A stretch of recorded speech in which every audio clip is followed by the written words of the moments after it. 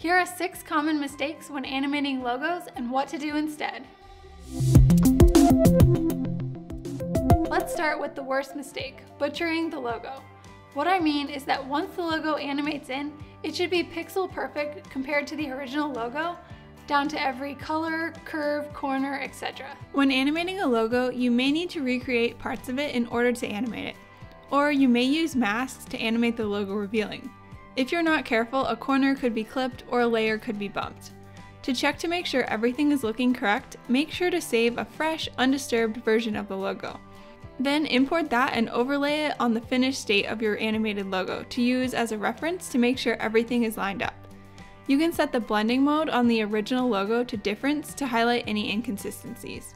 The next mistake is making the logo animation too slow and/or too long. A logo animation should last about 3 to 10 seconds. If it just animates in, it should be shorter, closer to 3 seconds, versus if it animates in and out, it should be longer, closer to 10 seconds, to allow time to pause in the middle so viewers can see the full logo. The goal of a logo animation is to catch the viewer's attention and convey what the logo stands for in the shortest amount of time possible. A logo animation should be snappy. The last thing you want to do is annoy or frustrate your customers by making them watch a slow or predictable animation before they can get on with what they're trying to do. Mistake number 3 is using the whole frame. It might be tempting to animate a logo reveal by having elements of the logo fly in from off screen. But before you do this, consider all of the use cases for the logo animation.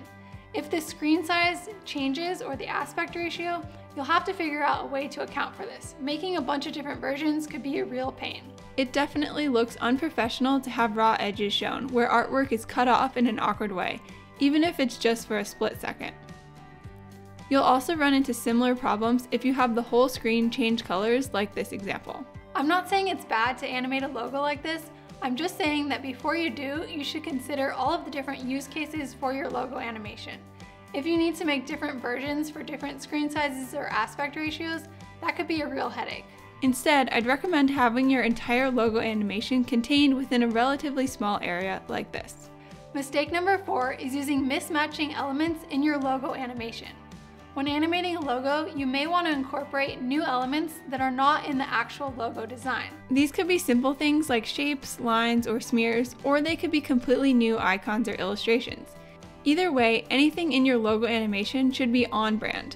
Be sure all colors are within the brand's color palette, the level of detail is consistent, including things like line thickness, and that the overall style is consistent. If you didn't design the logo but choose to make your own icons to incorporate into the animation, be extra careful that they match the style of the logo. If you can, consult with the logo designer either to have them design the icons or to make sure that the ones that you designed fit. Mistake number 5 is not obeying the laws of physics. When things fall, gravity accelerates them towards the ground. So don't just easy ease those keyframes. The object will slow down before landing, which will look wrong because it is. Instead, you'll need to go into the graph editor to adjust the motion curve. When an object is tossed in the air, it usually moves in the shape of an arc.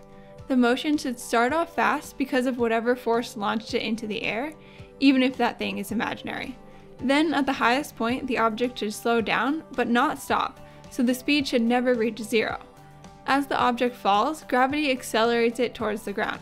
Again, you'll need to go into the graph editor to create this motion curve. Bouncing will also require obeying the laws of physics. If the graph editor scares you, check out my class Smooth Moves to learn everything you need to know about creating realistic motion in After Effects. The last mistake is lacking rhythm or flow. A logo animation can be a simple reveal that starts slow, speeds up, and ends slow. Or it could have a few segments or scenes that create a rhythm.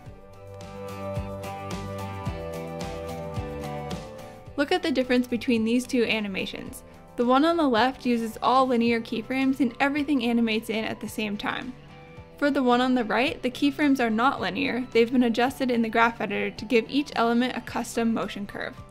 And the timing of when each element comes in is staggered. This logo is a lot more interesting and satisfying to watch. But actually, this logo animation could be even better if we incorporate a few principles of animation. Now look at the difference between the boring, linear first version, the second, improved flow version, and the final version that uses principles of animation too. If you want to learn exactly how to level up your logo animations like this, and to master the principles of animation that can be applied to any motion design project, then check out my class, Bring a Logo to Life, Principles of Animation for Motion Designers. Here's the class trailer and a link to learn more.